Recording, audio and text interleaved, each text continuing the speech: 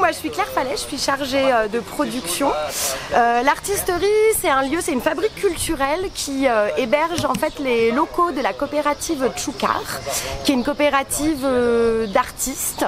Et l'Artisterie héberge aussi d'autres associations et voilà, qui sont arrivées récemment. L'Artisterie en fait, c'est un peu pour mettre à l'honneur ce lieu-là au sein du quartier de Fontaine, se faire connaître à la fois des habitants de la ville, faire découvrir du coup aussi les artistes avec qui on travaille tout au long de l'année.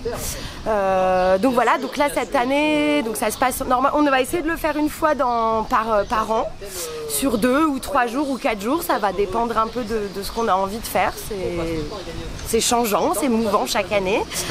Pour la deuxième édition, du coup en 2020, là on a voulu mettre à l'honneur 3 compagnies qui ont fait des créations durant 2020-21 et présenter leur travail, qui sont en cours de création, en cours de rodage et qui travaillent plutôt autour des spectacles, on va dire familiaux, jeunes publics. Donc derrière nous, il y a le spectacle de la planète du bois de la compagnie Prends soin de toi, qui est au niveau d'un univers d'une planète sur le bois et qui va avoir un message autour de l'écologie. Après on accueille cet après-midi la compagnie L'Envol, qui est un spectacle plutôt clownesque, théâtre de rue et qui s'appelle OK 55. Et demain, ça va être la compagnie des Noodles qui présente leur trip. Donc c'est un camion où il va se passer des choses. Voilà, donc ça c'est un peu l'artisterie en fait et les moments de spectacle. Et demain soir, on a aussi une soirée qui est vraiment ouverte plus pour les coopérateurs de la SCOP Tchoukar et qui présentent aussi leurs spectacles qu'ils ont en cours et qu'ils ont envie de présenter coopérateurs aux habitants aussi, aux programmateurs qui vont venir. Et c'est aussi pour qu'on se rencontre entre coopérateurs, parce qu'on a une 70aine de coopérateurs au sein de la SCOP, et du coup ça fait du monde, pour faire du lien, des rencontres et du partage. Bon, je m'appelle Émile Sullivan. Oui, voilà. Les gens m'appellent Samuel Villien, mais c'est... Voilà. Émile Sullivan me convient bien pour cette exposition. Hein. C'est une exposition de la planète du bois.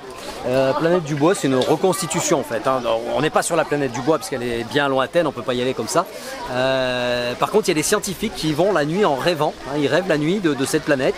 Et donc, quand ils reviennent de leur rêve, ils m'envoient des croquis, des schémas, des explications. Et grâce à tous ces croquis que les scientifiques me ramènent, je peux reconstituer cette planète. Une planète qui a quelques trains d'évolution par rapport à notre planète à nous. Hein. Ils ont un train d'avance, voire plusieurs trains d'avance en termes d'évolution.